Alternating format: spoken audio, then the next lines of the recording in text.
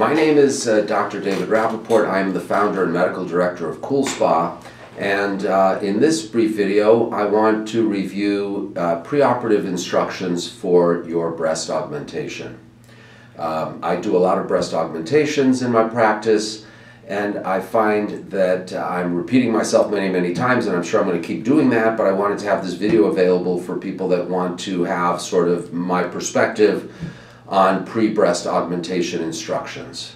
So let's do this in terms of time, because the instructions sort of fall differently depending on how far away the operation is. One of the things I'll be alluding to is the endoscopic approach, and that is when we do the breast augmentation through the underarm instead of with a scar under or on the breast.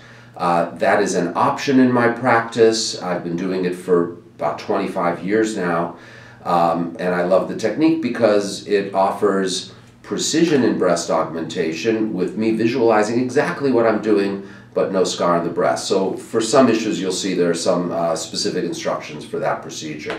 So anyway, your operation is now 6 weeks out.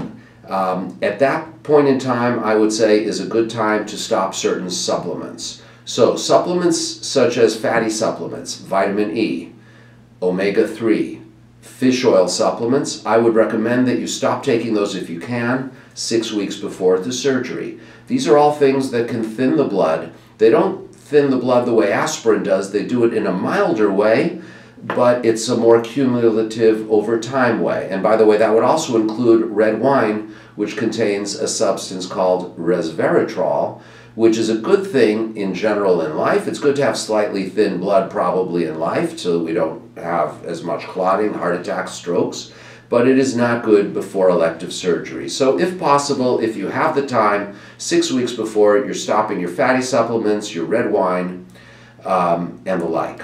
The other thing that would be good to stop around or cut down significantly 6 weeks before is exercising your pec muscle. This is under the assumption that we're using what we call the dual plane approach or the subpectoral approach, meaning the implants would be sitting under the pec muscle, at least the top of them.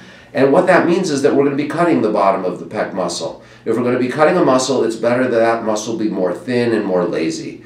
So giving that muscle a rest for 4 to 6 weeks would be very desirable. You can still have crazy workouts in every other respect, but you don't want to be specifically strengthening your pec muscles. So that means stopping push-ups, flies, bench presses, things that are specifically aimed to strengthen your pec muscles. Let your pec muscles get a little lazy.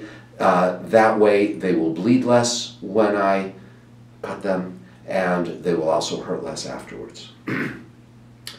Okay, now we are at 2 weeks before surgery. If you are on the pill, I recommend every patient to go off the pill or to go off any supplemental hormonal like HRT, hormone replacement therapy, because the pill or supplemental female hormones are known to increase the risk of blood clots, meaning DVT, PE, pulmonary embolus. Those are very undesirable catastrophic events that can happen around general anesthesia. We take all precautions to prevent these complications, but it's important that you take the precautions that would help minimize the risk. Being off the pill is, in my opinion and the opinion of hematologists I've consulted with, a very desirable thing. And so what I tell my patients having any procedure with anesthesia is, if you can, please be off the pill or female hormonal supplements for 2 weeks before and 2 weeks after. So that's the 2-week mark.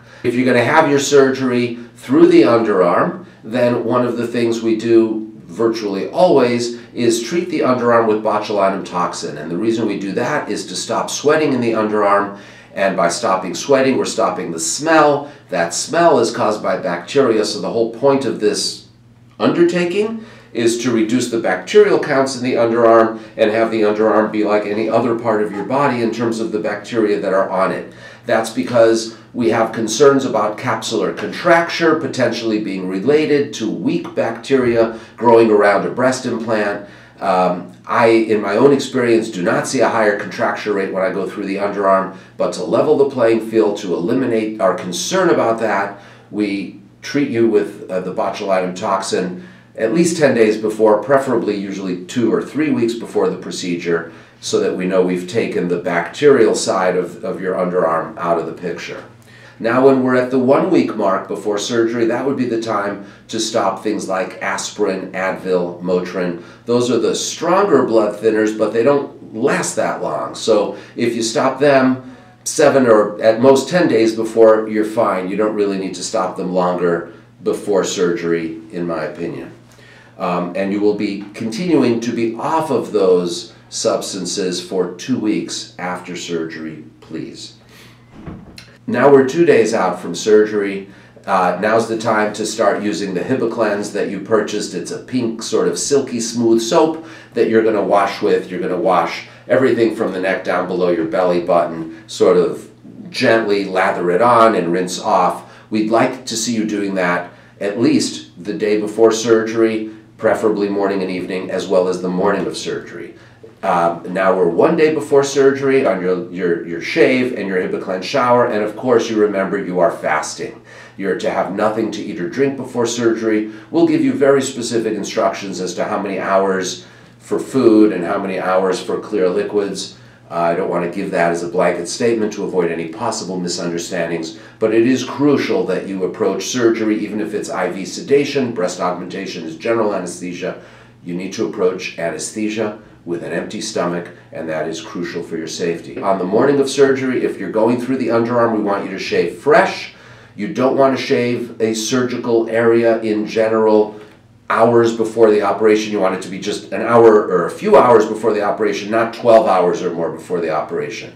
And that's because any shaved area, if you think about it, has kind of little microscopic wounds. And if you give it 12 hours or more, what's happening is you now have bacteria growing on these microscopic wounds. And of course, that's something we don't want to have. So that's true in general for surgery. So I'm hoping that all these instructions will help you get through the procedure safely, minimizing the risk of complications as much as possible. Remember, these are my instructions. If you're not my patient, you really need to reach out to your own doctor to hear what he or she has to say. Thank you, and good luck.